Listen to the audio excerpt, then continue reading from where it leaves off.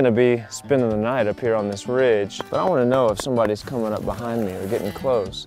We might call this the Hillbilly alarm system. I'm gonna take this wire, I'm gonna place it on the trigger, just like that. This is the dangerous point. It's like setting a mouse trap. I'm sneaking up through the woods and I bump it, I would hear that loud and clear. Nothing says Appalachia quite like moonshine.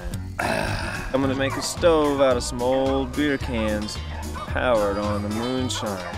So I'm gonna pop some holes in this can, gently pushing. So we're gonna take this penny and we're gonna place it over the central hole, and the penny will sort of act as a carburetor.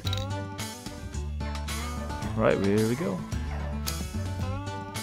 Now you're not able to see that that's burning real well, but if I take a leaf and place over the stove, it burns up immediately. There's a lot of heat coming off the stove at this point in time. So you might call this a Hillbilly cook stove, a high efficiency, high heat combustion mechanism. A little bit like a small jet engine, but in a beer can.